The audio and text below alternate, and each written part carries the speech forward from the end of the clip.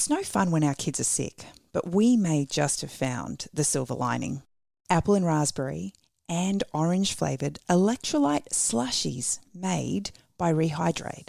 Rehydrate slushies are a tasty way to get essential electrolytes into our little ones when they're dehydrated from sickness or even just the Aussie heat. They're delicious and they'll help your little ones feel better in no time. Grab Rehydrate from Coles today.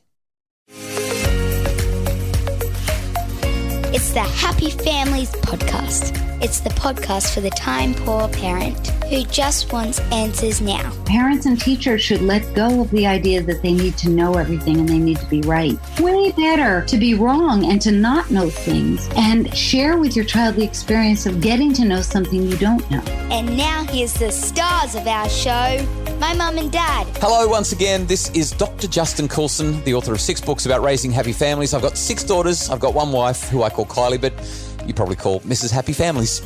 Last week we began a series of conversations with Susan Engel about the psychology of education and curiosity in children. One of the mistakes that people make is the idea that if your child isn't doing something that an adult structured for them, they're not progressing, they're not enriching their minds. It's so great to have Susan back on the podcast this week. Susan's the author of a bunch of books, including a book that I think is compulsory reading for anyone who works in education. If you work with children and young people, The Hungry Mind, The Origins of Curiosity in Childhood, is, I think, it's a must read. And that's what we've been talking about. Susan's also just released The Intellectual Lives of Children. And like Kylie said, she spends her time lecturing and researching in psychology and education. Thanks again for joining us on the podcast, Susan. When Justin was sharing your book with me, he shared a quote that really impacted me. And I want to read it slowly. You first of all give us a definition of curiosity by saying that it's the urge to know more. But this is what really grabbed me. You said it's an urge that is typically sparked when expectations are violated. That's so good. So let's talk about curiosity. I mean, how do we help our children become more curious? You know, one of the things I talk about in the book is this idea that at birth, children begin seeking patterns and familiar, and they know the difference between what's familiar and unfamiliar. So right away, they show signs of knowing the difference between, say, their mother's voice or their father's voice. But often at birth, it's their biological mother's voice that they're familiar with because we think they heard it in utero. So, and very quickly, they know the difference between the people that they see a lot and the people they don't. And then quickly, that extends to other things they're familiar with, and their ability to respond differently, or they do respond differently when they're shown something different. And that's what I call, in both that book and the new book, a novelty detector. It's one of the most powerful tools that babies are born with. And the second piece of that is that they have a great urge to become comfortable with or familiar with whatever isn't familiar to them. So they want to incorporate what's new into what they know. So that, and when you think about it, none of us could survive if everything was constantly surprising to us.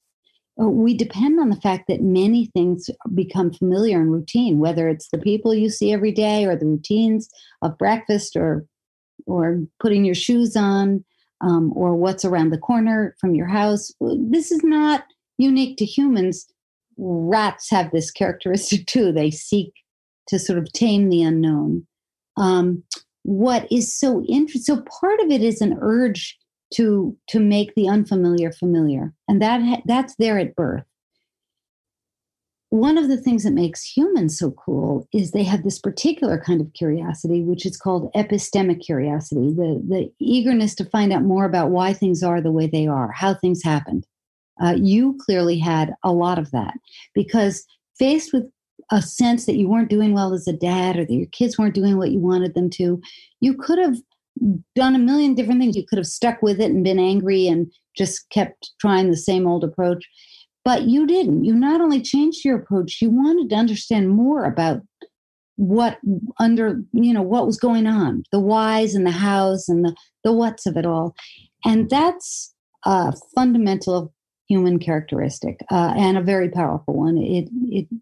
I could go on and on about all that it explains in the best of human behavior. What's interesting about little kids is they very quickly become very familiar with with the everyday. So the bottle of juice instead of milk is no longer a surprise to them. And the dog walking in the door isn't a surprise. And the grandmother or babysitter or neighbor who comes in, they get familiar with.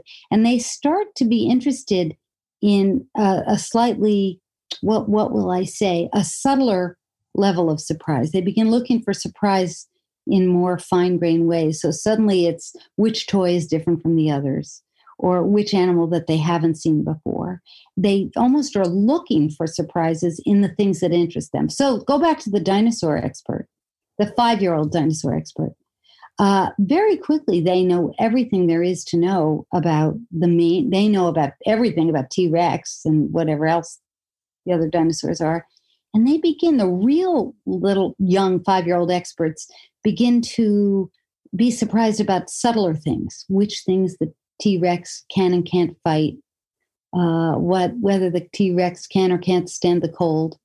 I mean, I'm making this up. I know nothing about dinosaurs. But so part of the task for grown-ups is to give their children enough experiences, whether it's books or things or stories or walks, different ways to go to school, or noticing things in the grocery store. It doesn't have to be fancy. It doesn't have to be a museum.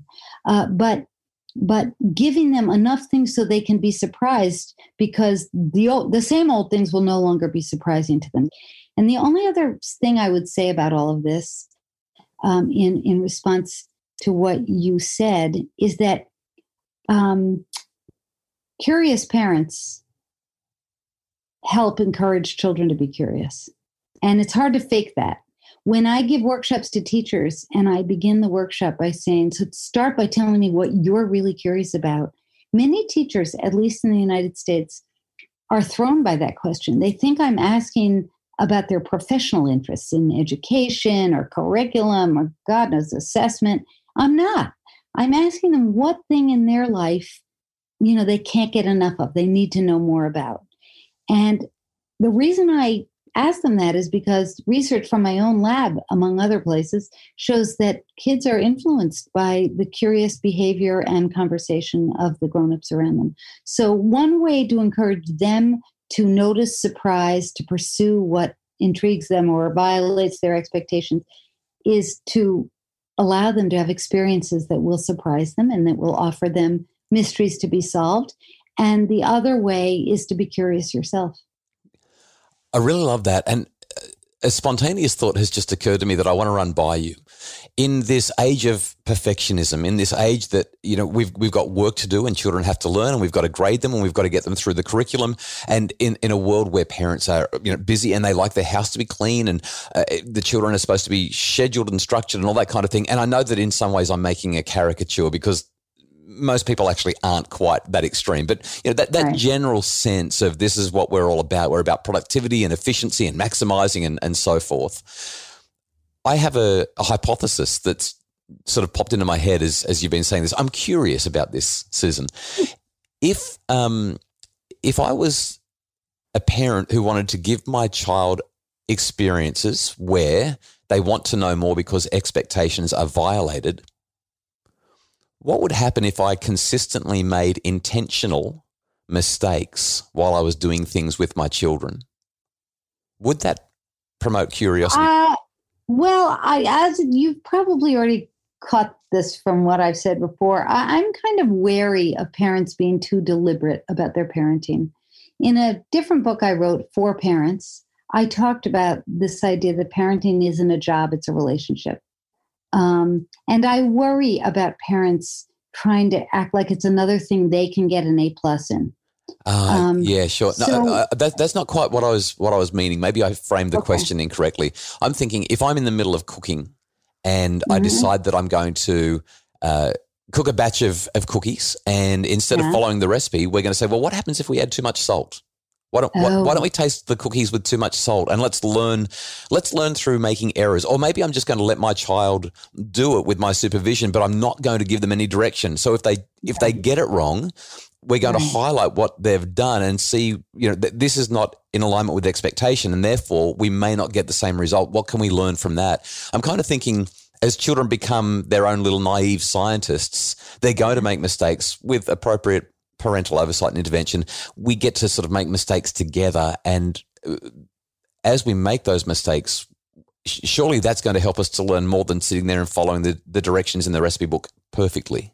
Absolutely. And one thing you're talking about, which is wonderful, is speculating out loud with your kids. I wonder what would happen if we used cinnamon instead of sugar. Or I wonder what will happen if we put the dough in the fridge before we cook it, something I have done. What happens when you put the dough in the fridge before you cook it? It's better. The cookies are better. The butter gets cold and the cookies are more tender. Oh, the dough. I thought you said the dill. No, dough. So when you put the dough in the fridge, it changes the way the cookies taste. Yeah. I never knew that. Really? Very good tip. This has been such a good conversation already. It's useful, right?